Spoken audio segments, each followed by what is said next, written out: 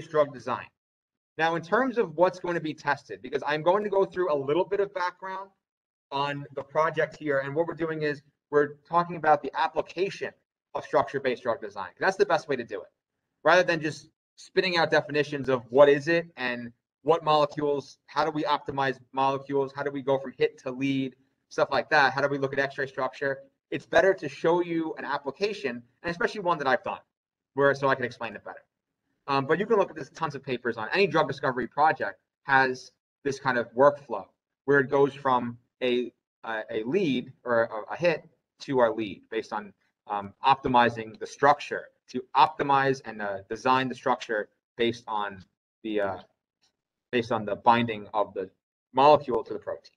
So in terms of what you guys need to know for this is what we're mainly going to focus on is how do we optimize a structure, what goes into it.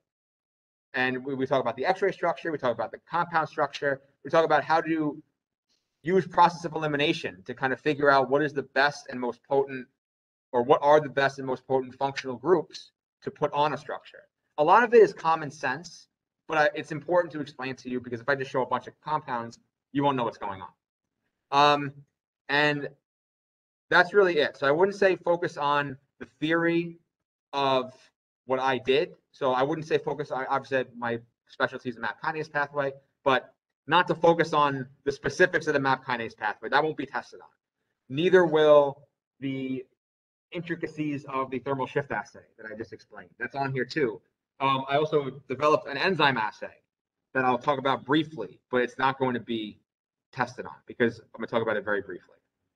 So mostly the structure and how it relates to the function. That's really the concept behind that. And I'm not going to be testing you on my specific project either because that'd be really conceited of me. So what you'll be tested on is the theory itself on how to go about it. So general questions about structure-based drug design. Let's jump into it. So just to be brief,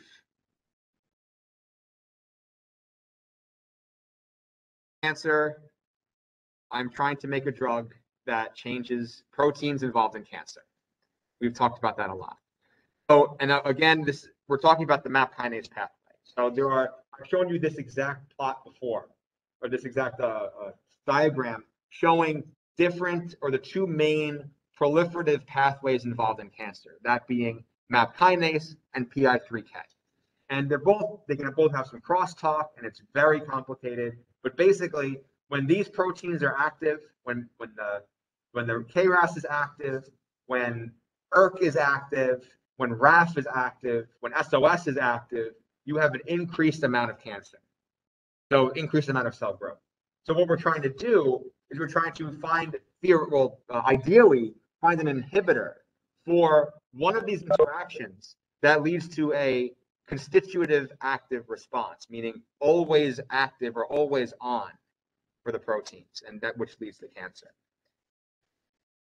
So here's basically just to put it into context, instead of this entire diagram, we're only focusing on that interaction right there. So the interaction between that binds to RAS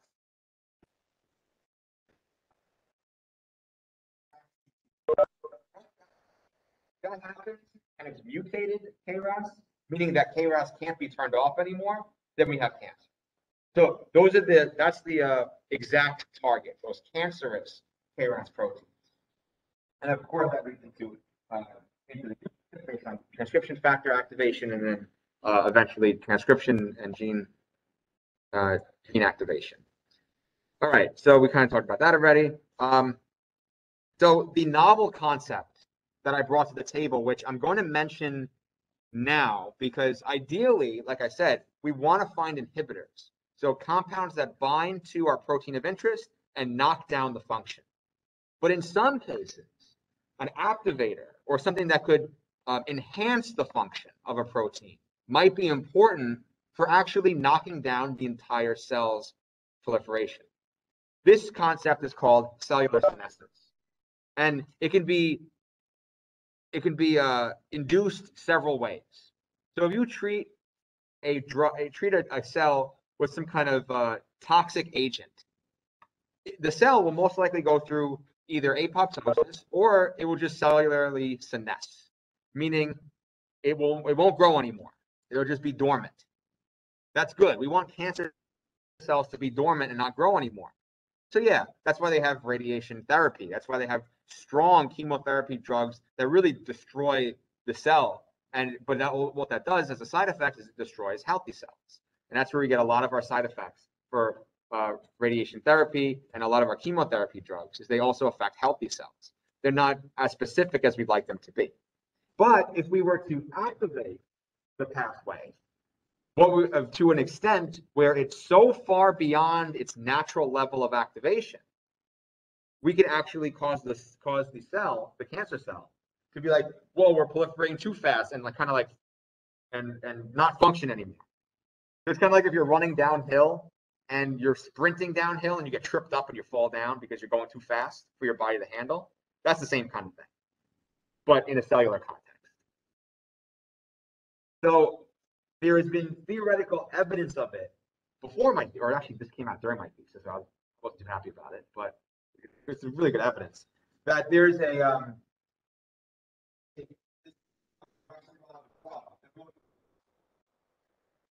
the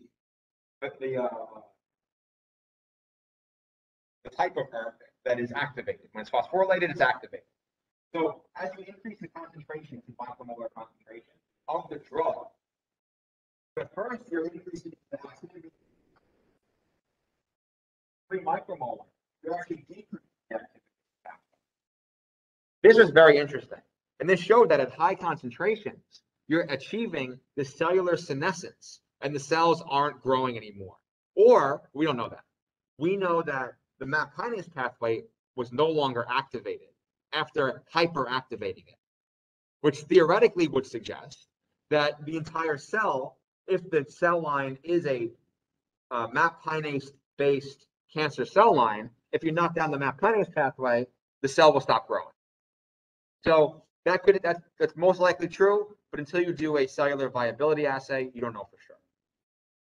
So that's the concept. So we're trying to find out. So what I try to do here is I try to justify not only finding an inhibitor, but by finding an activator, it can also be valuable to drug discovery. And I didn't think of that in the beginning. What I did was I screened a bunch of compounds. I found a few inhibitors that weren't any good. I found some activators that were pretty good. So I was like, you know what, let's tailor my story a little bit. Let's investigate more on activators and see how that could be important to pharmaceuticals. And that's why that's why you kind of write the beginning of the project. Whenever you're doing a thesis, you find the data, you find out what you find, because you can't control the biology. And then you tailor the story to give those findings life, which is the way you do it. You kind of write it from the backwards forward, or the end to the beginning kind of thing. So any questions on that concept? And the dark line here with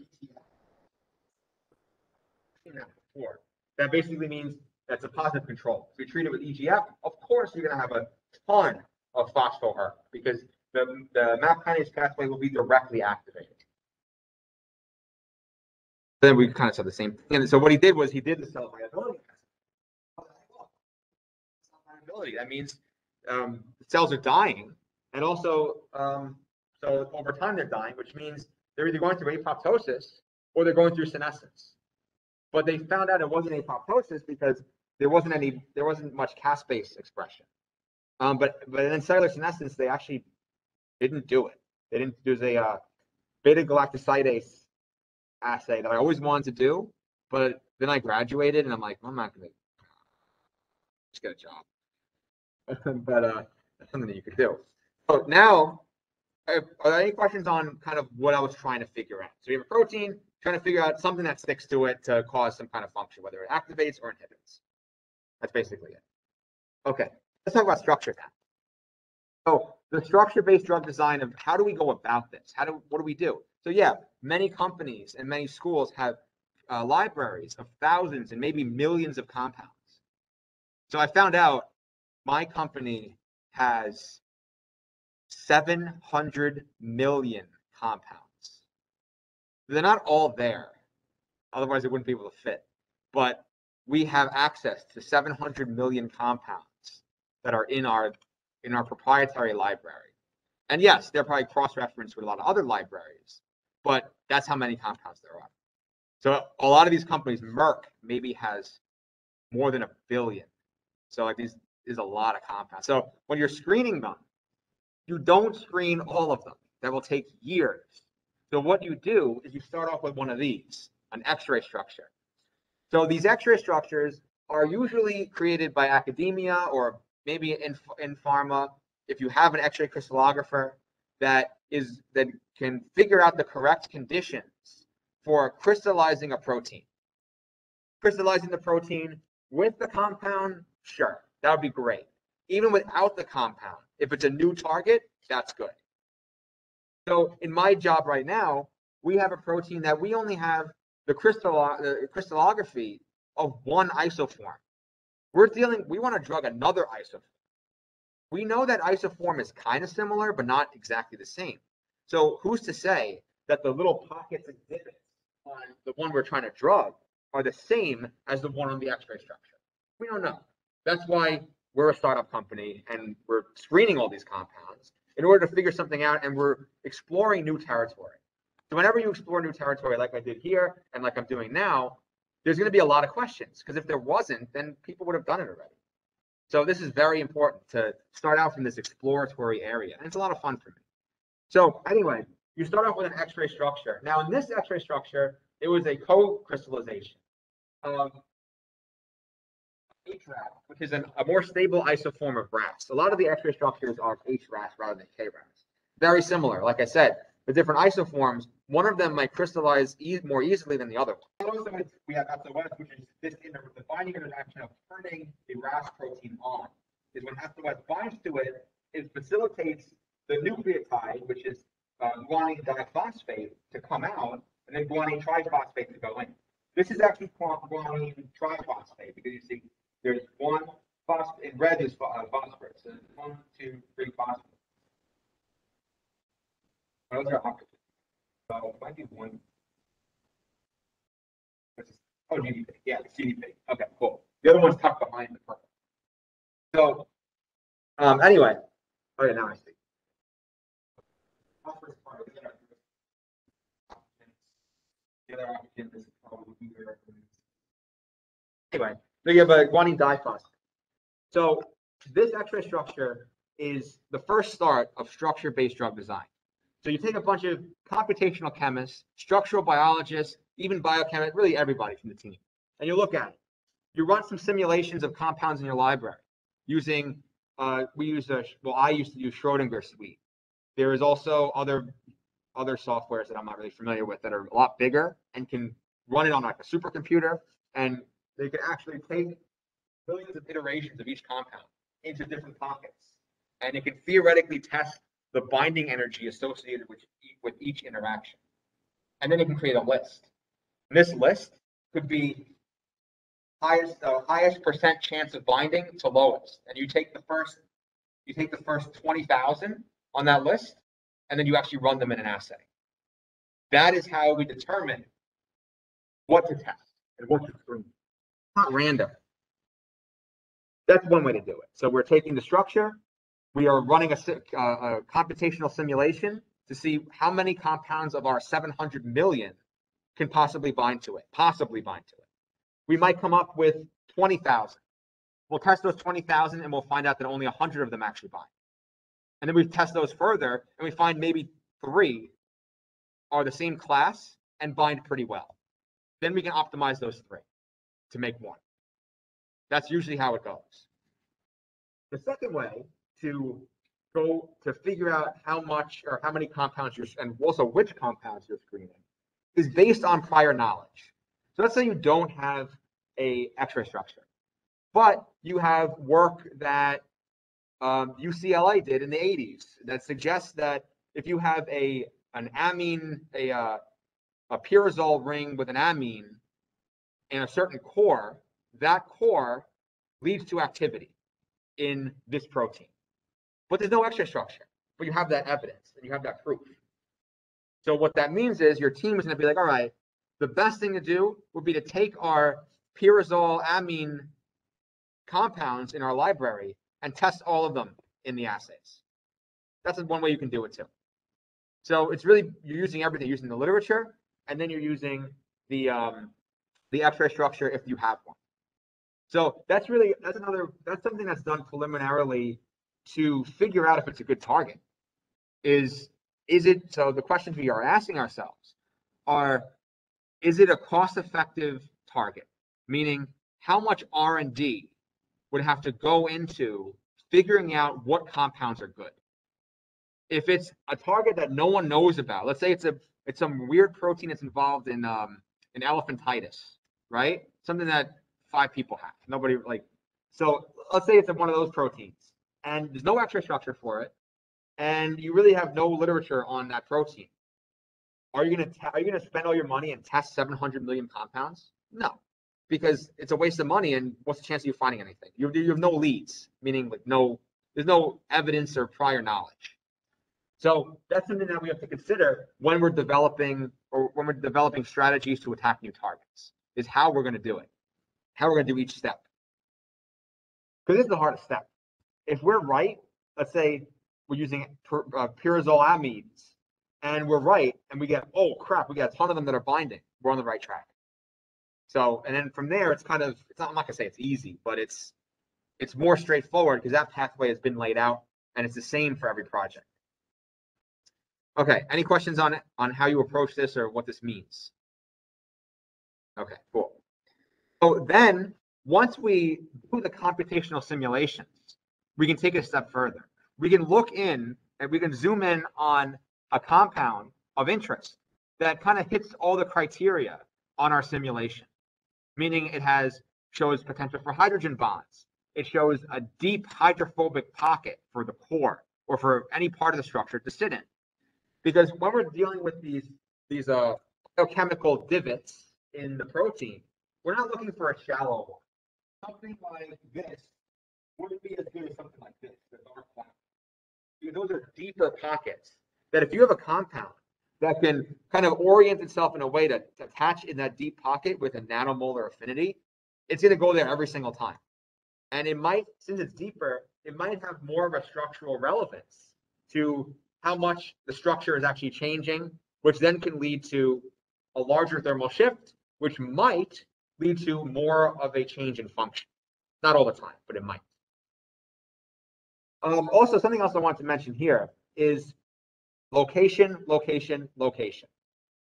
So an important thing to realize, I just want to make sure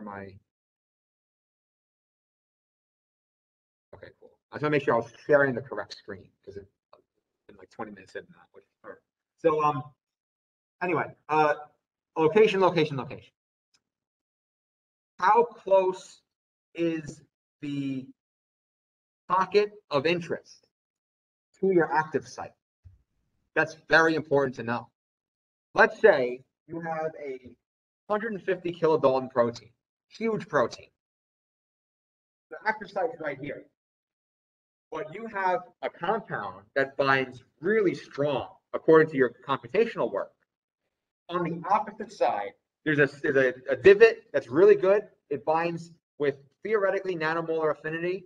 And let's say your thermal shift or your SPR, you get nanomolar affinity. But you have to be skeptical about that. Because you have to think, all right, the biochemist or the cellular biologist in you will be like, that's great binding, biophysicist, but what does that actually do in the functional realm of the protein? And you're like, I don't know, let's try it. And it turns out it might not do anything.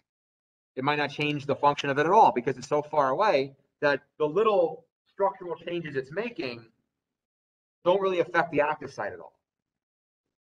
Or, I mean, we don't only have to worry about active site.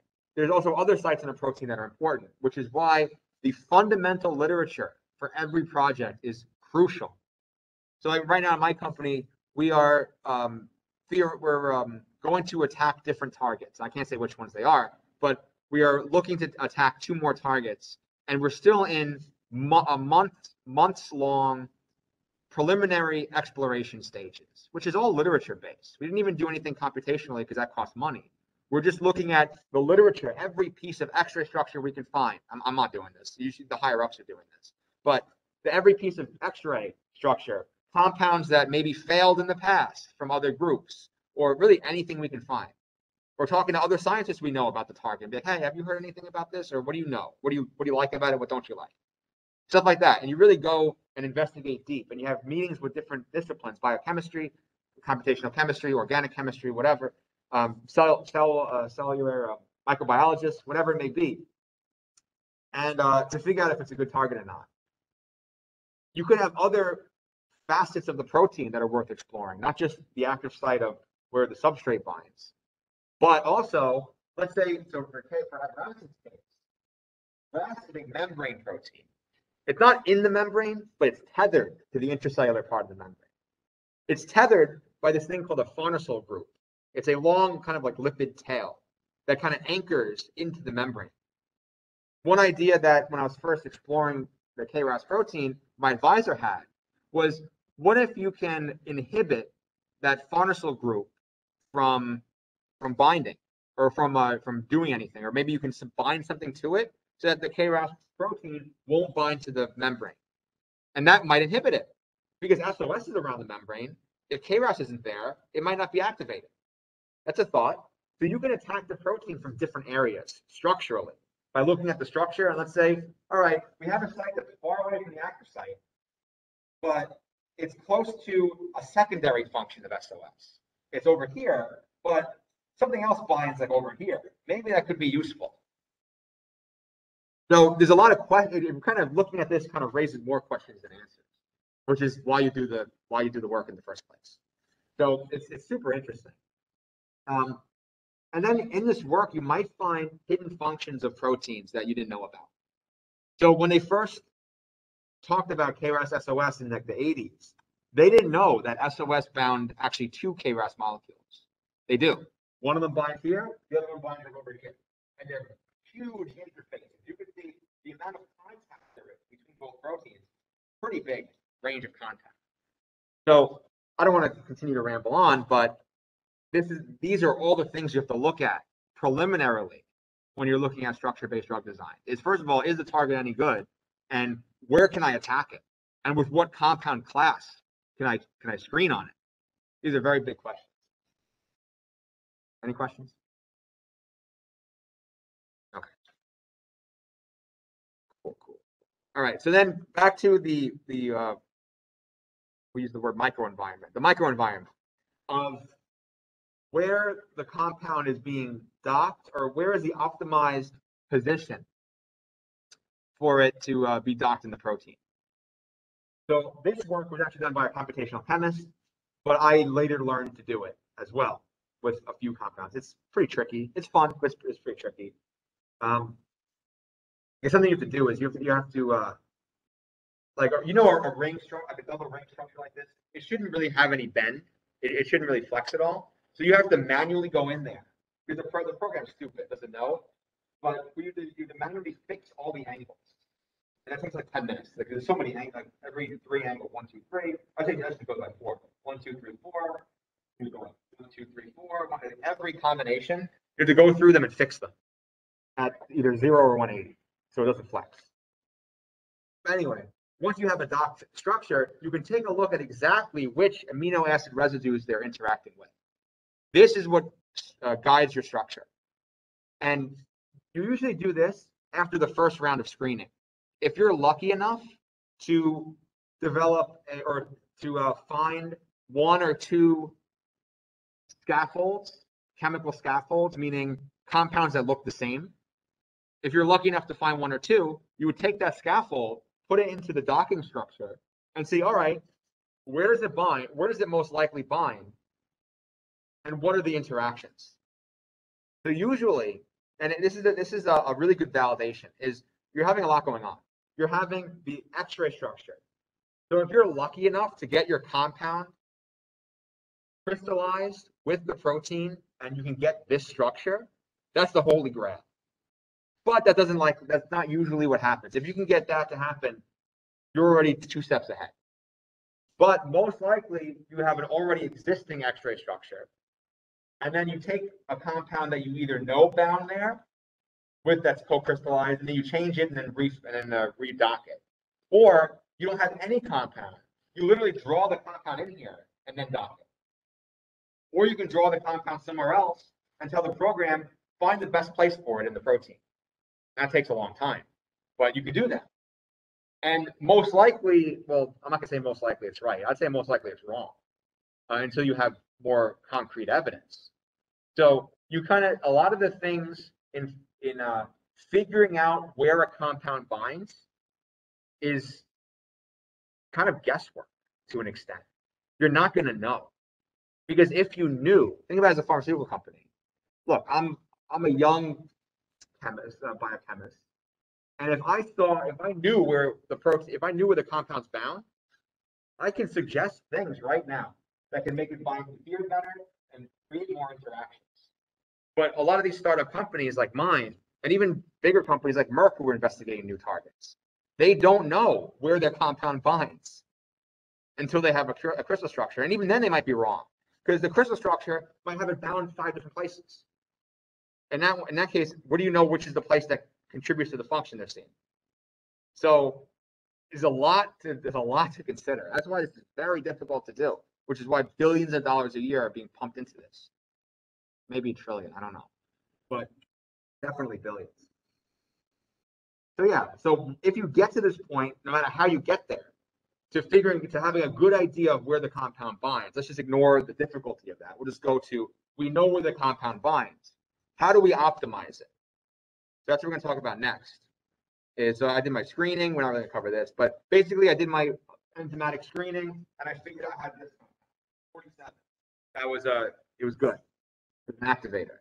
Then I did more screening, and then I tried to find an inhibitor, but it didn't work. And then I did more screening, and I have 3 compounds now. There's 47, 159, and 167. There were other ones that were pretty good too. But why did I pick these 3 to focus on? Does anybody know? Yeah, what about it? Yeah, they're all the same. That's exactly it. So whenever we're doing a screen, it's really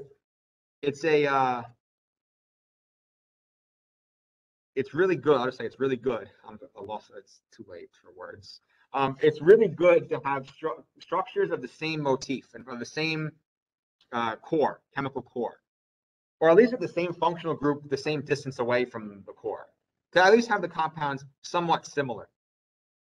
So this would help guide our structure-based drug design a lot better than if I had 3 compounds that look completely different. 3 compounds that were completely different. 1, we might not know if they're specific or not. 2, they might all bind, if they are specific, they might all bind to 3 different places. We don't know, and then we can't use that to guide our design. And also, what can we do with that information? We'd have to pick one and develop it, and pick the other one and develop it differently, because it's a completely different structure. But if we have 3 that are almost identical, that bind very similarly, we can say, definitely these bind. And then from the previous work done, I was able to strongly hypothesize that they definitely bind here. So I was in good shape at this point. This was my 2nd year in, and I figured out, okay, I have 3 that bind, and they bind there. What do we do to optimize it?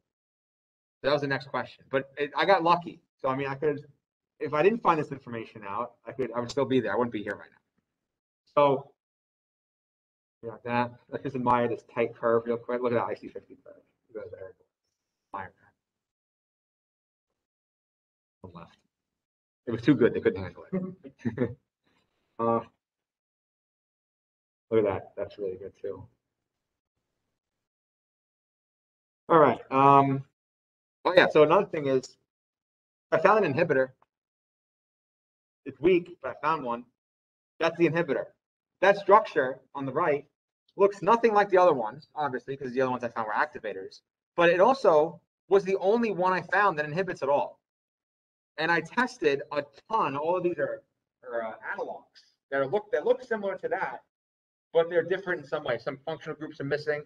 And I expected at least one of them to do anything, but none of them did anything, which means that even if I were to pursue this SAR, it would take years. That means I'd have to either order a ton of compounds that are analogs to figure out anything, or I'd have to make my own, which I don't like synthesis. I don't want to make my own. So, and also this compound was the IC50 was 50 micromolar, so it's pretty weak. So even if I increased its potency by tenfold, which is a long shot, to 5 micromolar, it's still weak in an enzyme setting. You want to be nanomolar in the enzyme. So it wasn't worth my time to pursue it further. But there's better things. So anyway, any questions on that? There's more of it's a lot of it has to do with strategy, not just pure can I find compounds that bind, but strategy of which ones do I pursue.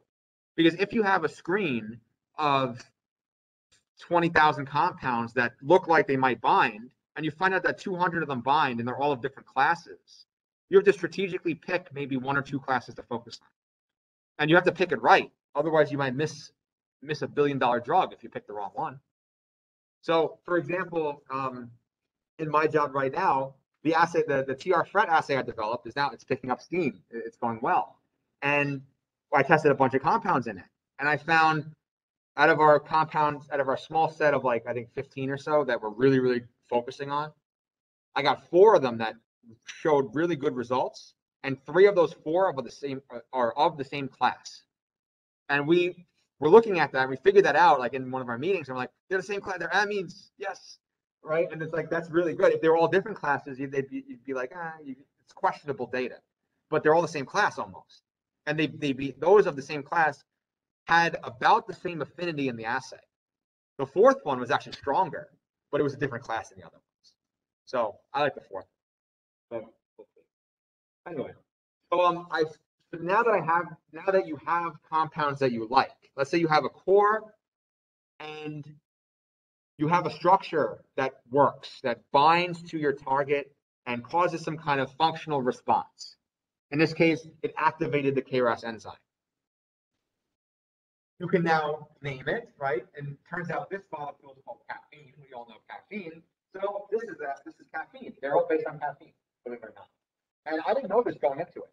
So the best way to get really good scientific data is to make your scientists blind to the structures. I also right now I have access to everything. I can look at the structures of everything before I run it. I really don't want to, because that might sway even though I don't want to be biased as a scientist, it might even sway the way I prepare certain things. So if I'm like, these 2, I want them to work really well. So I'm going to like be really careful when I'm pipetting and make sure I do a really good job in dilutions. I don't want any bias at all. So I don't look at structures. So in this case, I was completely blind to the structures. And it turns out that 3 of my best ones look the same. That's a great feeling to know that you're on the right track when finding the data. So I call it the caffeine core. And there's nothing that's been developed with caffeine as a cancer drug ever. So that's pretty cool. And then we saw this already thermal shift. It's another way of testing. But really at this point, they know whether they bound to SOS or KRAS. You have 2 proteins in this mix, right? One of them activates the other one. Obviously, we were searching for a KRAS inhibitor, something because that's the protein of interest. But what if it binds to SOS and actually causes it to stick more and activate more? I didn't know that. Thermal shift told me that. Told me that I had some evidence, basically, just to be quicker. The TM shifted more and in a dose-dependent manner with SOS, and it didn't really shift in a dose-dependent manner with KRAS. This is a loose suggestion because you can see. Look at the range, 1 degree, right? But like I said, thermal shift is pretty sensitive. I kept reproducing this 1 degree, and I couldn't put error bars in it. I showed this data at my current job. They're like, why aren't there error bars? They try to catch me on like fudging stuff, right? So, but the answer is in thermal shift. Thermal shift, run to run, there is a slightly different TM for your native protein. So let's say here, the native protein was 44. If I do it again, the native protein might be 45, might be 43. So the answer is that the compound change, the changes in the TM are relative. Well, no, the changes in the TM, the delta TM change is consistent run to run, but the absolute value of the temperature is relative to the run, or is a run dependent. So I couldn't have error bars on there. But what I could have done, which I should have, is have a delta TM and then just mark them all up with the error bars, because the delta TM would have been about the same. So yeah, I mean, either way, I wouldn't publish this data. This is a very loose suggestion here, saying that it binds to one versus the other. But you can see there is a dose dependence. So that's where I went off of.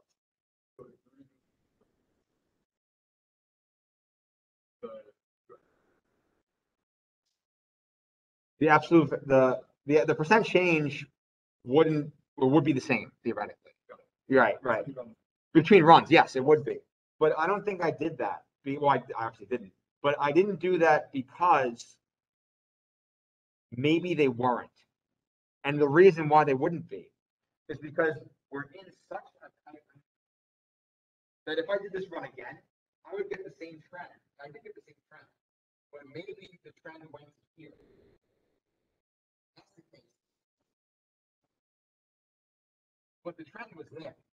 Either here or maybe there, maybe here. But it was there. It wasn't flat. So that was the reason I didn't put error bars on this. But I mean, I was very confident in this, and also that we had an X-ray structure to back it up. That was also another confidence. Yeah. Oh, okay. So now let's go into the actual. What do we do with the structure, right? Now that we have kind of what we're looking for, we have a core that we have 3 compounds that look similar, that bind to, we think, the same place, and we know what protein they bind to. What do we do? This is the easy part, or this is the fun part. I'm not sure if it's easy, but you define the structure with R groups. So almost like, all right, R1 is R2. Compounds are available on the market that we can buy that have the same structure with different R1s and R2s. So I did a ton of searching. That was one of my COVID projects actually, no, this was before COVID. I wish this was during COVID, because it would have been a good stay-at-home thing to do, just like search compounds all day. But I did this before COVID, I think a year before COVID. That I would put in the SciFinder and ChemDraw and all different structures of things that are substructures and similar structures to find out how many are available that I could just buy with our limited budget to assess this structure and really figure out the SAR. That's a key term. I think there's a question on the homework about it. That there's a 5th round of SAR. So SAR is structure activity relationship. So what it means is, now that you know the structure that binds, what is the structure of the compound and how does it affect the activity of the compound? So the structure activity relationship. So to assess that, I bought different compounds. It would be really good to even have compounds that you think won't bind that have a similar structure, because you can rule out different functional groups. So for example, I'll just tell you right now, this R2 group, if you got rid of the entire thing, replaced it with a hydrogen, it wouldn't bind at all. So what that means is process of elimination, right? That primary amine is very important for binding. Also, if I got rid of R1, like no binding with a hydrogen, we'll put something else. It would be no binding. That means, okay, R2 is important, or R1 is important, and R2 is important. So now, how do we optimize R1 and R2? And then maybe we can add an R3, something that juts off on the side. So that's what we do next. That's the real structure-based drug design. Is you're designing the drug, you're modifying it however you want. You're designing it from well, not from scratch, from this core that we know binds, to optimize its function. So I did structure-based drug design, and these are the compounds that I ended up buying, a lot of them. And there was more too. But we see that there's a lot we can figure out. And there's a lot that, here's what I'm going to do. I'm going to copy this right here so we can take a look and compare.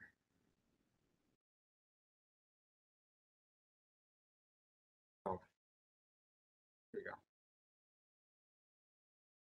Okay, cool. So what we know is that this has a benzyl that's good, this has a chemical that's good. We go through, I selected some key SAR compounds. This one, I'm not sure if you can see it, but they all have the same core, except for these. This one, everything's the same, except I replaced the amine with a piperidine.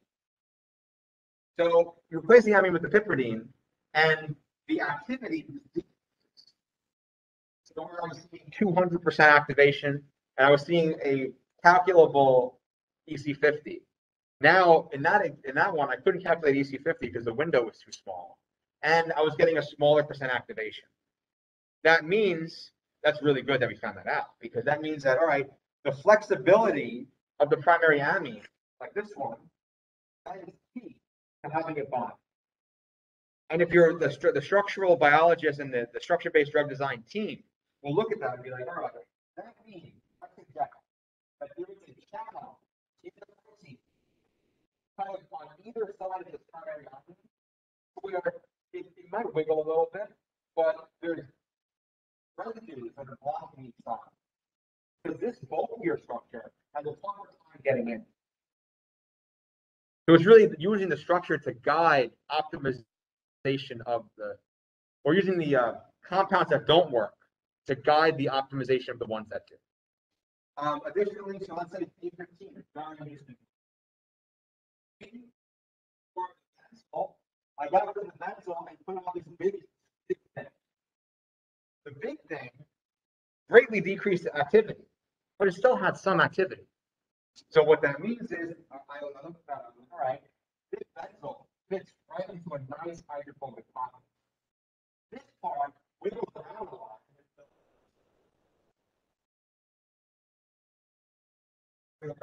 This carbon, or maybe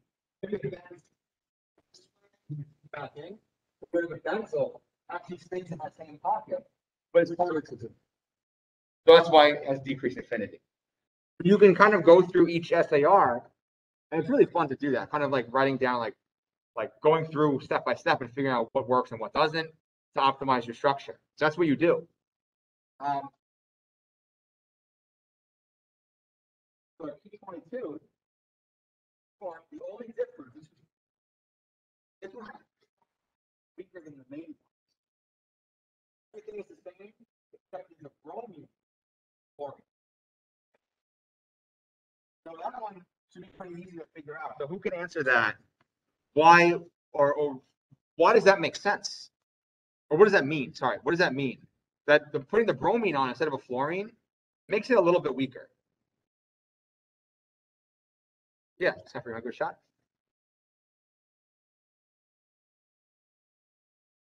Yeah, but why?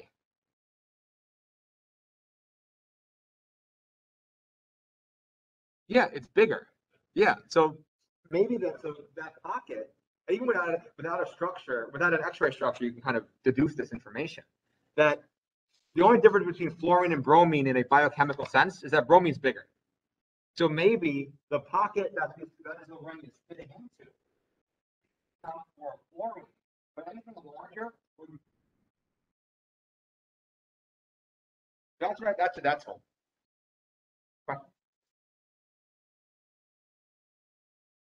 Yes, definitely. So polarity is a big influencer in terms of capacity to make hydrogen bonds. But here's something that I learned that is different than traditional chemistry. Is that in the protein context, everything is kind of polar. Well, except for like non-polar residues, but a lot of things are polar.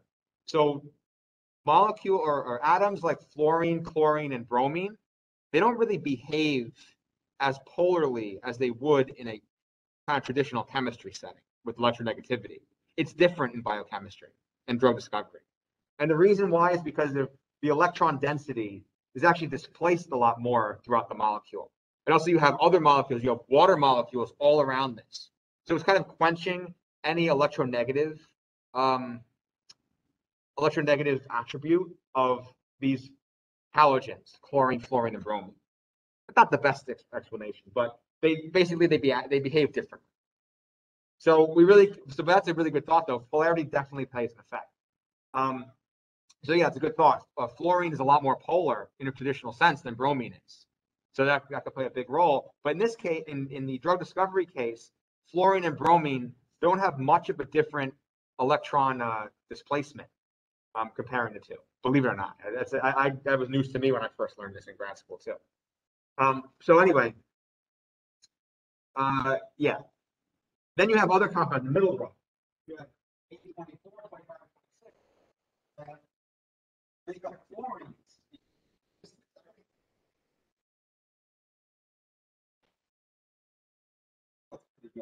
825 is decreased activity.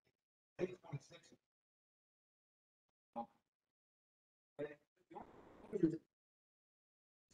The chlorines.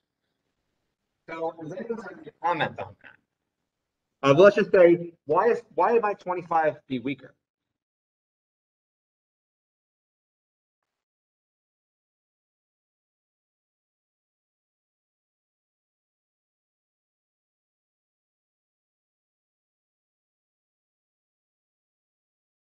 Yeah, why is 25 weaker? Or why might it be?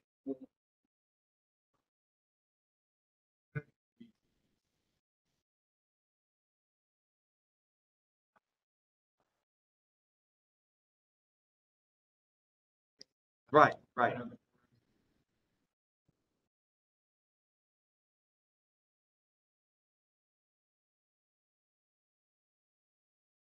So yes and no. So with the polarity, no, because like I said, a lot of these halogens, they don't behave polarly. It's a weird fact that in structure-based drug design, we look at chlorine very similarly as a methyl group. That's something that you guys should know, or if you ever go into this, is that in terms of size, they're about the same. And in terms of electron cloud, they're about the same. So we really look at them similarly. Chlorine is like a methyl. Yes. Yeah, the other way. Yeah. With itself?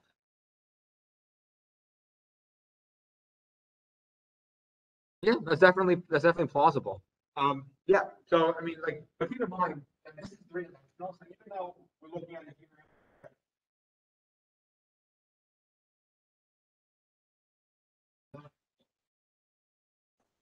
what would that do?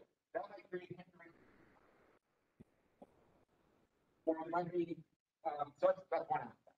The other aspect is that when we have a really good structure, the fluorines or the fluorine on both in 24 and in 20 fluorines in the power position. That means the power position.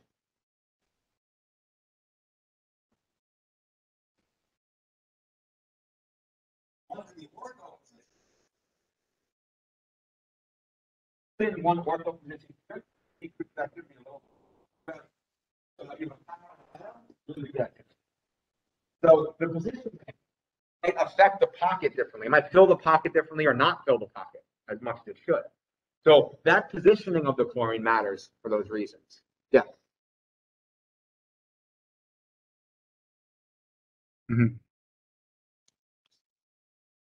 Okay, good. So this was developed in the enzyme assay. So if I'm saying if I had no compound, I take SOS and KRAS, I put them in a vial. They go through their enzymatic reaction. And yes, so it activates 100%. 220%, that's actually not 220% more than 100. That's zero, taking 100, making it zero. 220% more than that. So it's technically 3 times. Yeah, better. Right, right. 220 times better, or, 2.2 times better, right? So 63% would be 63%. Well, good question. Yeah, I didn't explain that part. It's like, what are you looking at? But yeah, so any questions on kind of how you think about that? So I would say that's one of my main goals for today's lecture, is to kind of introduce you to the thought process of taking these structures and assessing their binding capacity and how you could possibly increase it if you make new structures. And you can keep going up to the third problem.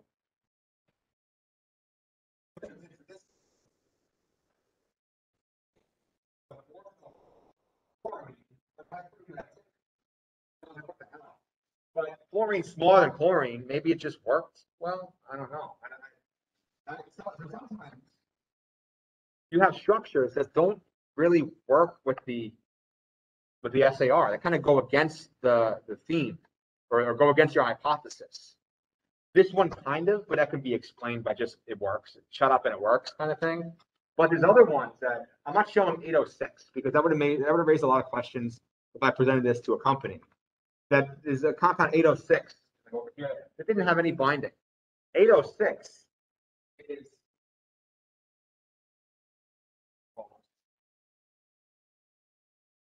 806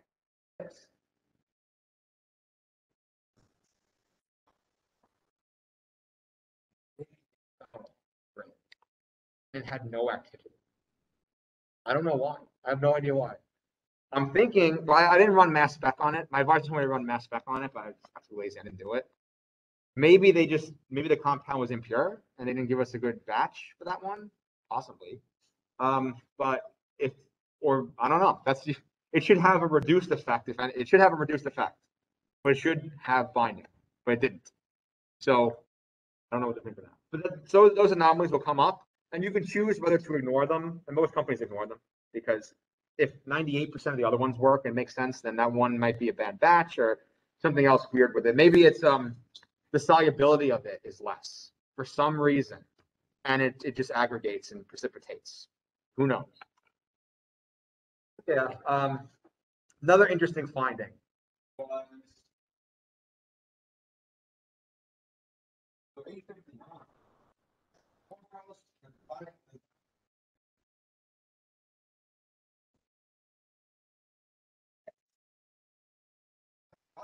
on the end. So this was important because what we thought originally is that at physiological pH, this ion is propane.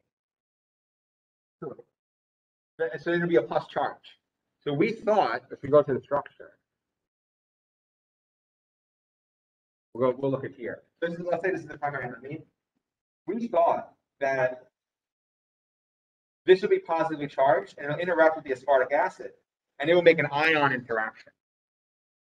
Turns out we have activity even with the hydroxide on the bottom right, wherever, mouse, right there. So the fact that we have that hydroxide, as active, means that we're not having an ion effect because this hydroxide doesn't get protonated. Hydroxides don't get protonated. They get deprotonated, if anything. We are seeing then a hydrogen bond. We're seeing a hydrogen bond between that hydrogen and the oxygen of the carbonyl. This one. So we didn't know that up until this point, until testing that compound. So that's why it's important. My point there is, even though some of the compounds I didn't really look at, you have to look at every single one at least once, and maybe you'll figure something out that's interesting. So, yeah.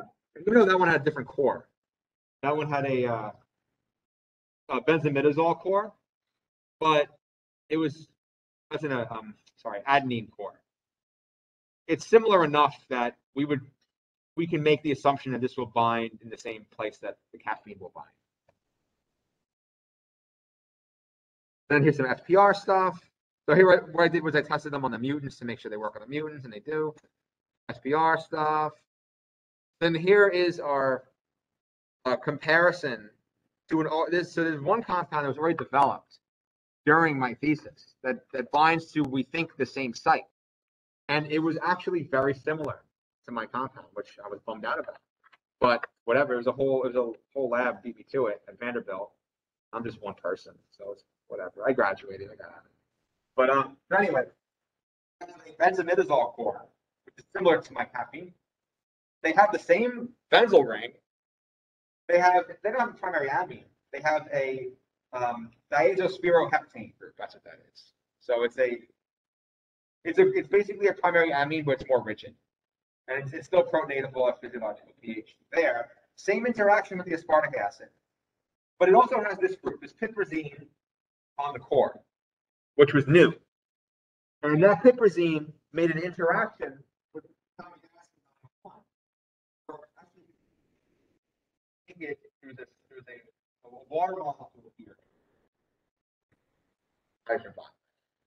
So that's more plausible. So they had that. We had, but it stops a little bit different, like the orientation of the a little bit different. The goal here was like, this is kind of the last stages of my project when I already have a compound that's novel and it's mine. And also, let's just clear the air here. Yes, they're similar, but they are far different compared to some drugs you see, right? Like you can take one drug, change the nitrogen to a different drug and get FDA approved. So that happens all the time. So these are pretty different, even though they kind of work. We believe they work in the same pocket. They're pretty different. So anyway, the goal here was to, now that we have a working actuator structure to go off of, we have all this data and preliminary work on our own SAR, structure activity relationship. We can now figure out ways to further optimize the core and further optimize the compound class to make them more potent. So what you can do is focus on this that their group had, which I didn't have that. I was like, all right, maybe we can just add it. Sure. Then I was like, all right, maybe we should get rid of the primary amine, make it a diazospiroheptane, because it's more rigid. It might work better in that little cavity that's for the primary amine. So having structures that are more rigid are better and usually more specific compared to this primary amine, which is really flexible and floppy. Another aspect that's important is that flexible and floppy is not good for the structure binding, but it's also not good if you're talking about clinical stages. So metabolism, right? Just because we're in this very focused enzyme and chemical space, we still have to think bigger picture. So let's say, so that amine right here will be enzymatically cleaved pretty easily. It'll be metabolized. So that wouldn't be such a good drug if it got into the body, because, or at least orally, because it will get metabolized pretty quickly. And we know from the SAR, if this group, so that wouldn't be a good drug. So the diazospiroheptane is more of a rigid structure and is stronger to combat metabolism. You have to think of everything when you're thinking about these structures, especially in the final stages. I mean, these didn't go into animals or anything, but if they were, you'd have to think of all the ADME properties. I had synthesis of the two compounds. Basically, one of them showed really good work, cellular efficacy. Compound 2 didn't work at all. I think I made it wrong. Whatever. Compound 1 was pretty good. It showed a slight activation of PR.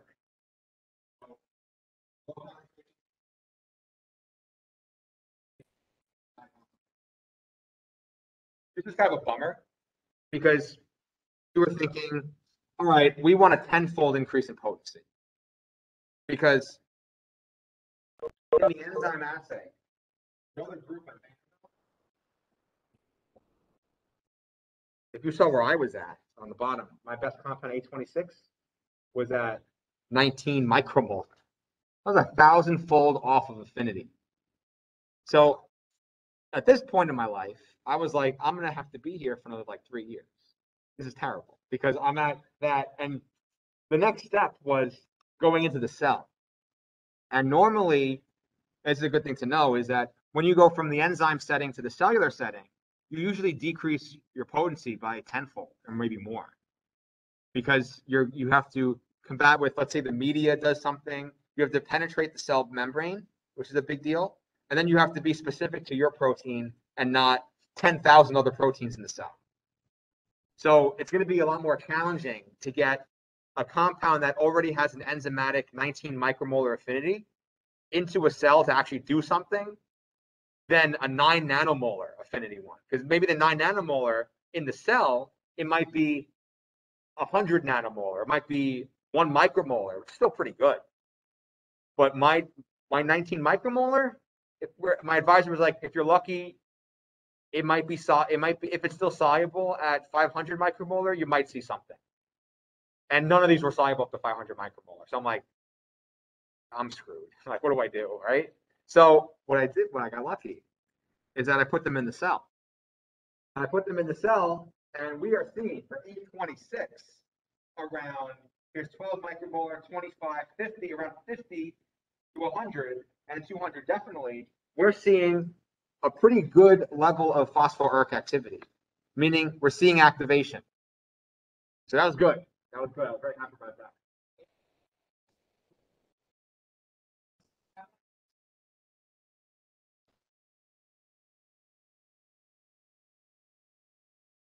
Also, this one's pretty good. You'll also see like spottiness like this, like air bubbles and blind.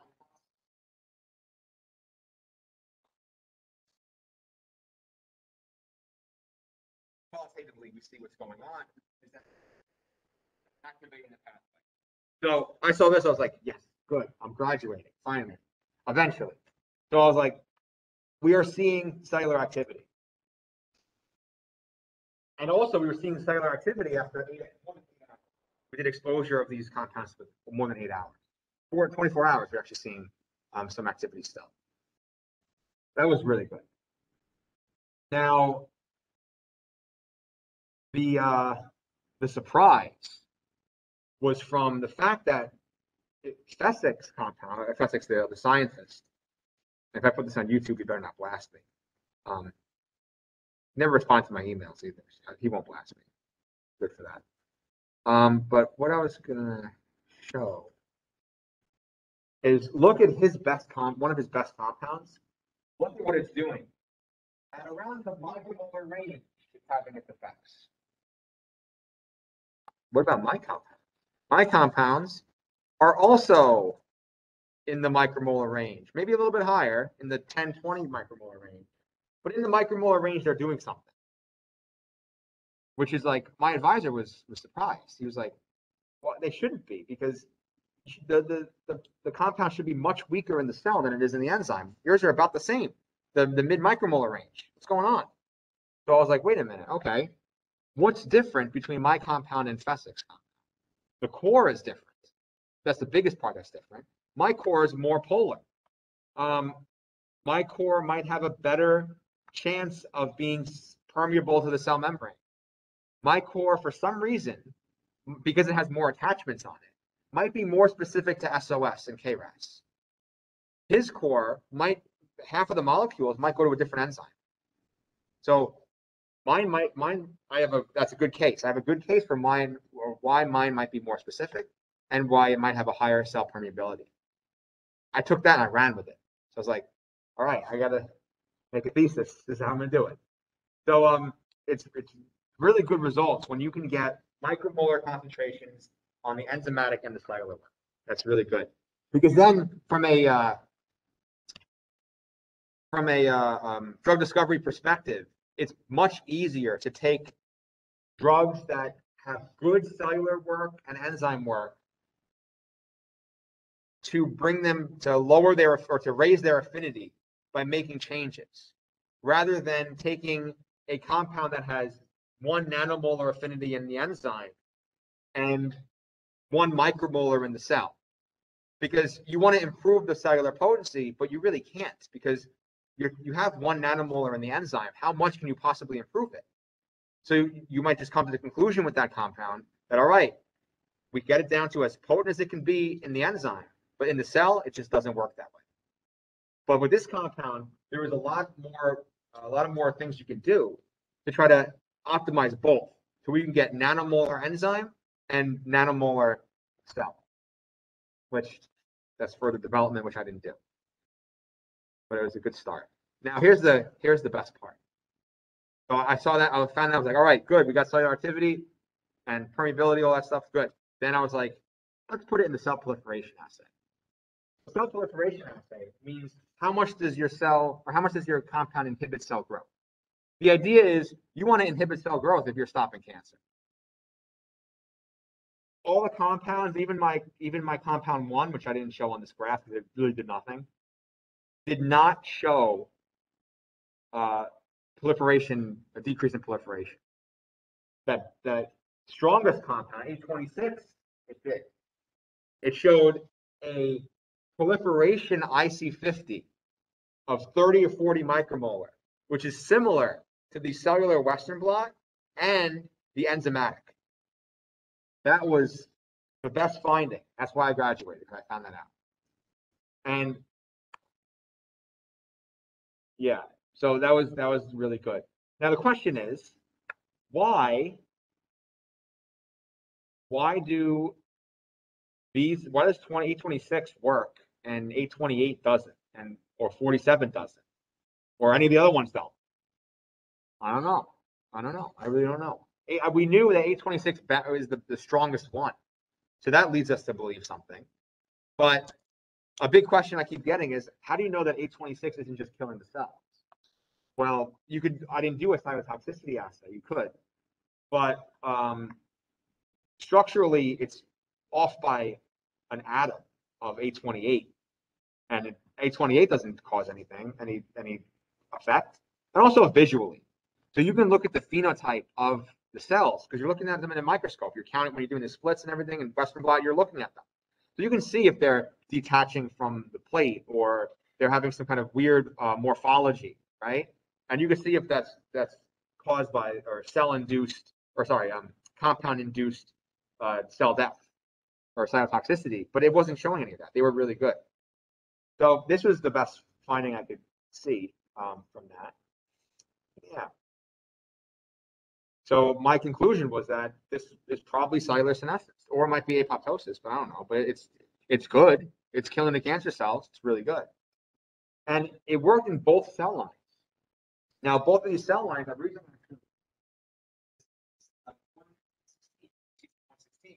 right? It has a KRAS mutation. So it's a lung cancer KRAS mutation line. So this shows that, look, we're treating the clinically relevant cancer line with the drug, and it's doing something. That's important. And then HeLa cells have a ton of mutations. They don't have KRAS mutations, but they have other ones, and it's still doing something. This means that turning off the MAP kinase pathway disrupts the other pathways as well in some kind of mechanism that I haven't explored yet. But yeah, so that's basically it.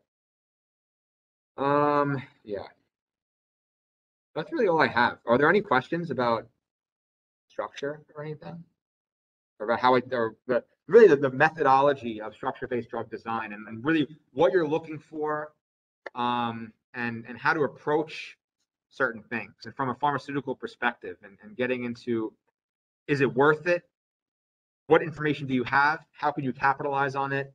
What compounds do you choose for screening, and all those aspects.